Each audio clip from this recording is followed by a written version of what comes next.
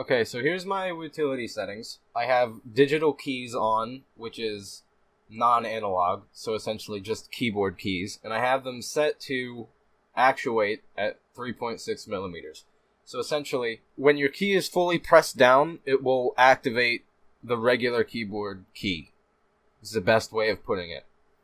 Now, an issue I had with Rocket League is if I didn't have this on, it would not fully turn. Like, the analog wouldn't activate all the way, so I had to put the digital keys on. So if you have that issue, just throw this on at the maximum depth. And then here are all my controls. I just have everything mapped to certain buttons. This isn't really important. You can set this up really however you want. And then this is actually important. So the analog curve, you have to have a decent amount of space here that is flat. You have to have it fully actuated before the end. Because if you don't, stalls, for whatever reason, don't work. They do this and this.